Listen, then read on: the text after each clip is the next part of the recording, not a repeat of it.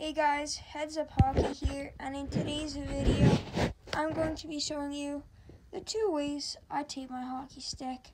So the first one with this knob, I have a thin knob here.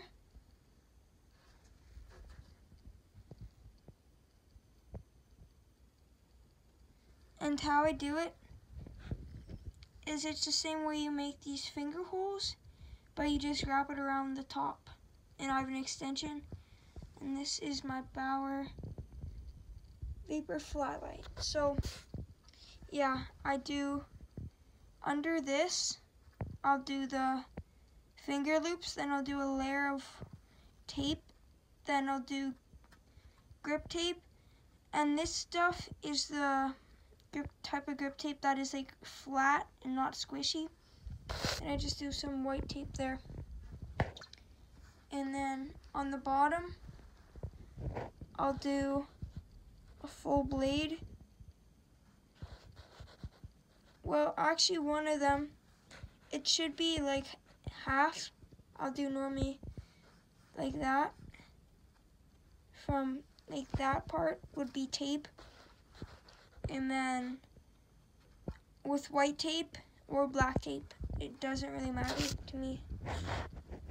I just prefer black because it blends in with the puck. So version 2 on the handle, it's the same knob, just the finger loops up here, and then the finger loops are closer together. And then on the Flatlight, it was like that far apart, but now they're here. I'll show you.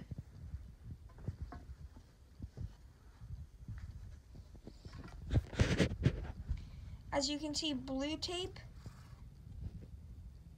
and then black tape, however they're farther apart. And then what I do is I do finger loops, and then I did red tape under this. I'm not really sure why. And then I do this grip tape, but as you can see, it looks like that. And this is what the other stuff looks like. So it's quite different. This one is more squishy. And then I'll do some white tape.